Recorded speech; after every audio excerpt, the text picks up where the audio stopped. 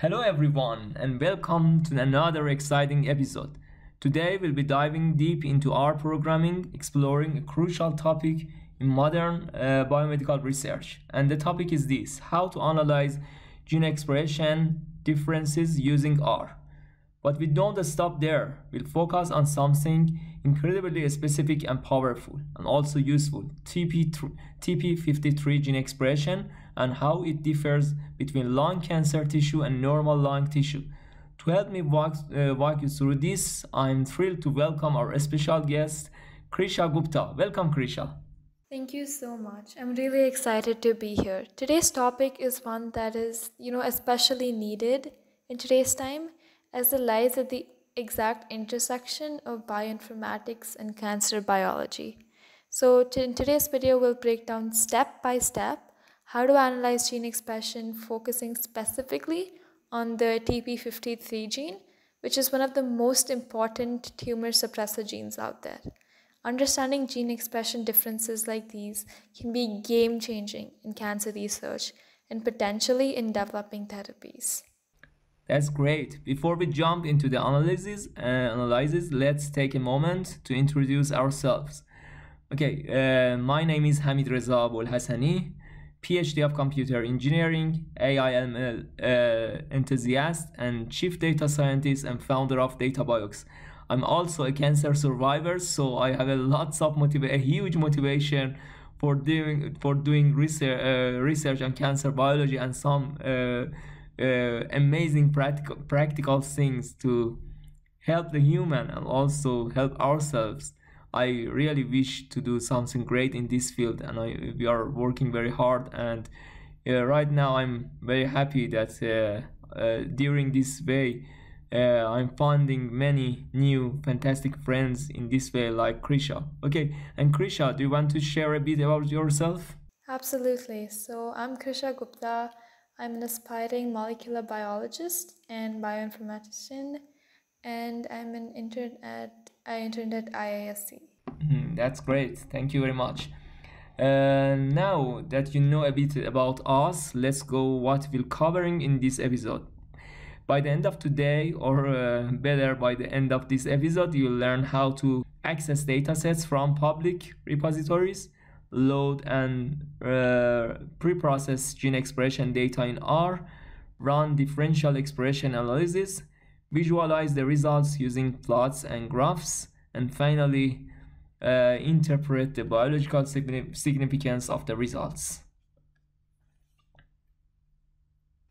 That sounds like a lot of fun. But first, let's set the stage with a bit of background on the TP53 gene and its role in cancer. Right. TP53, often called the guardian of the genome, plays a crucial role in maintaining genetic stability. When cells experience DNA damage, TP53 jumps in to stop the cell cycle, repair the damage, or if necessary, trigger cell death. However, in cancer, this process is often disrupted. Mutation in TP53 or altered expression levels can disable this defense mechanism, allowing cells to grow uncontrollably, a hallmark of cancer. Exactly, and that's where gene expression analysis comes into play. By studying how TP53 is expressed in cancerous tissues, compared to normal tissues, we can gain like enormous insights into how this cancer develops and further progresses. This kind of analysis not only deepens our understanding of the disease, but also helps identify potential biomarkers for diagnostics and treatment targets.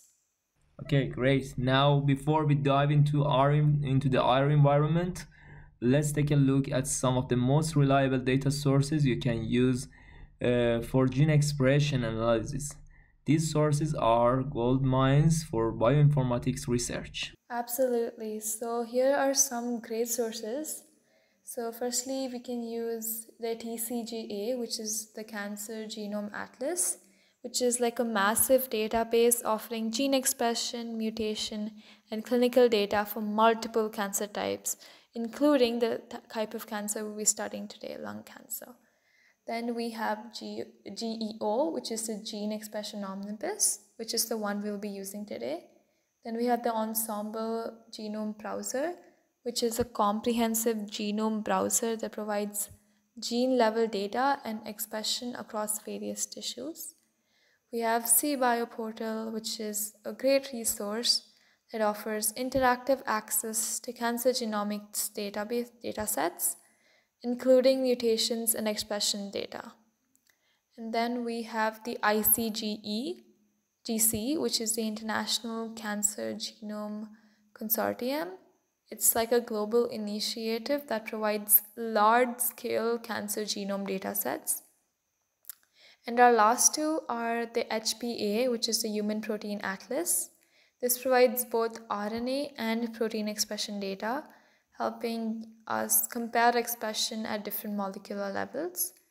And lastly, we have the Array Express, which is a repository for microarray and RNA sequencing datasets. Great, that's a fantastic list, Krisha. Today, however, we'll focus on a dataset from GEO, which stands for Gene Expression Omnibus, specifically GSE 72094, which contains lung cancer data that we'll use today to study TB53 expression. Alright, so let's start by preparing our R environment so we can begin the analysis. First, make sure you have R and RStudio installed. R is the programming language we'll use, while RStudio is a user-friendly environment that makes coding in R way easier. Fantastic. You can download R from rproject.org and RStudio from rstudio.com. It's pretty straightforward, but we recommend the desktop version for beginners.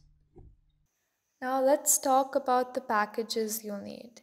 So we'll be using several R libraries today, and here's a brief list of everything you need to install before we proceed.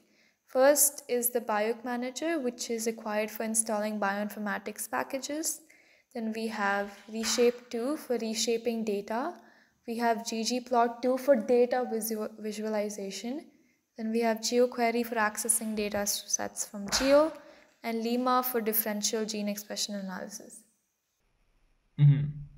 Good. Alright, now that we have everything set up, let's move on the exciting part, data acquisition. We'll be downloading the dataset GSE 72094 from Geo, which contains expression data from lung cancer patients.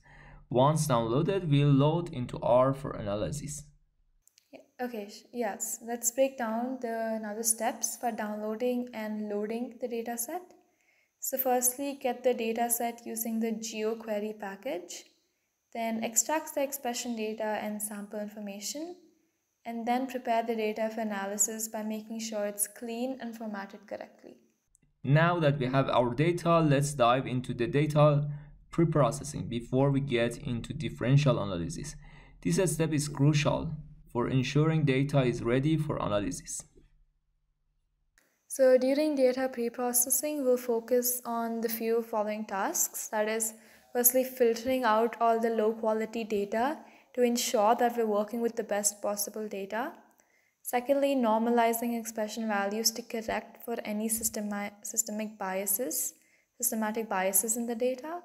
Thirdly, handling missing values to avoid any issues that might arise during analysis. And lastly, we can structure the data properly so we can run our analyses smoothly. That's great. Once we pre-process the data, we'll move into differential gene expression analysis using the Lima package. Here's what we'll be doing. Feed a linear model to the expression data to assess how TP53 differs between lung cancer tissue and normal tissues. Then apply statistical testing to determine whether the observed differences are significant. Exactly. So next up, we'll have data visualization. So after running an analysis, we can visualize the expression of the top 10 genes, including the TP53. So we can use box plots and volcano plots among many other plots. So visualizing is really key to understanding the data at a glance, and it really helps communicate our findings effectively. Yeah, wonderful. Always visualization is a vital part in data analysis and data science, also AI.